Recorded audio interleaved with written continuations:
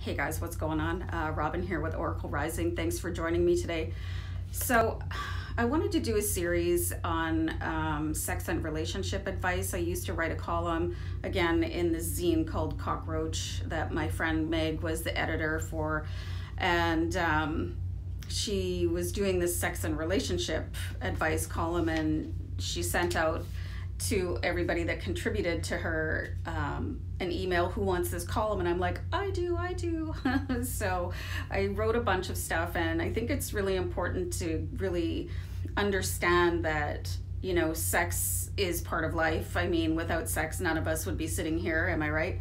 And just overall relationship advice, and I really take sort of a fun spin and put it into approaching, you know, the intimate part of your life. And also I really, you know, kind of imagined that I was sort of a northern Carrie Bradshaw, and I really had the time of my life writing this column. So I really wanted to share that with you guys, because it's something that I don't think that people talk about enough.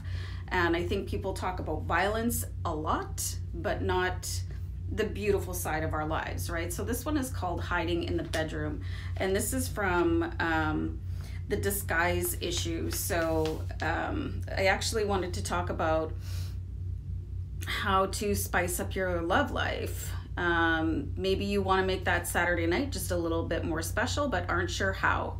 Why not dial up the heat with a fab costume, or go all out and don a racy disguise?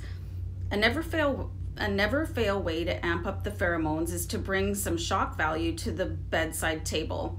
Try stepping out in front of your partner in something fun like a schoolgirl costume or a naughty nurse outfit. I have both. Oh yeah. So, or for a real adventure, ask your mate to meet you at a cozy lounge and show up wearing a wig, trench coat, and sky-high heels. Guaranteed to get the blood pumping. Imagine the fun you can have playing grown-up dress-up with your adult playmate. Putting together an erotic ensemble can be as easy as using items from your closet. Go simple with some super short shorts, a skin-tight tank, and bare, freshly petted feet. Or for a more elaborate amour apparel, try web crawling or visiting a specialized local shop. Make up your face in a bolder, more dramatic way. Wearing a lace mask. Ooh. Or adding elbow-length gloves to almost any outfit are sexy and unexpected finishing touches. I especially recommend the gloves, as they are good in the touchy-feely department as well as being super sultry. So half the fun is getting ready for the big reveal and anticipating the reaction your lust-worthy disguise will have on that special someone. The other half is obviously the big reveal. So go forth and adorn yourself with sexy, slutty, come hither abandon. May the temperature rise in response to your vamped up disguise. So, I mean, people always say that trying to keep things fresh and alive in a relationship, things can get a little bit boring. And I guess that's true to a certain extent, but mixing it up just on a regular basis is so much fun. You know, just use your imagination and don't be uncomfortable.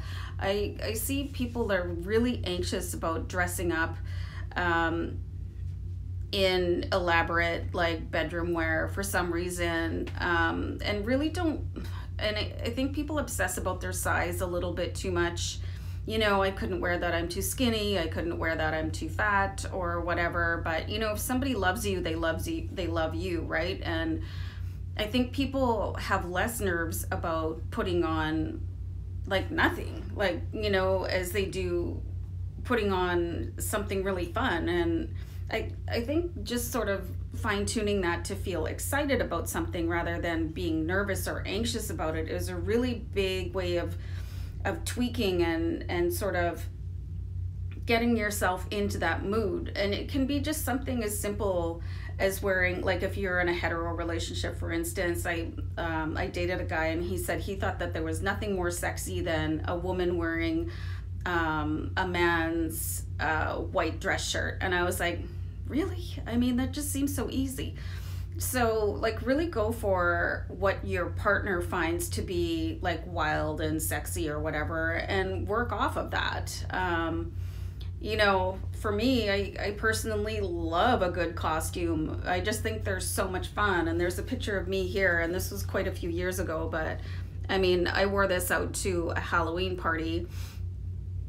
But I mean, it's a schoolgirl costume, and I had the great big like schoolgirl shoes on, and I had my hair in pigtails, and I had the time of my life. And you know, in addition to this, like, I think this was like I was on a second date with somebody, and it was really fun. We went to a Halloween party, and then there was a live band, and they actually picked me to come up on stage and dance with the band. And I was like, well, this is wild. And it was all because I went and I bought this $20 costume to go out for Halloween. And then like my date ended up pretty good or whatever, but it was just really fun, like doing my makeup differently and putting on this fun costume. And you know, just one thing leads to another, guys, and you find that your confidence can really shift for you too, like when you're putting something on, especially if you're going to go with like some sort of Mata Hari theme, you know, or you're meeting your partner in a public place, and you do the trench coat thing and maybe dye your hair a different color and pretend you don't know each other. Like really do something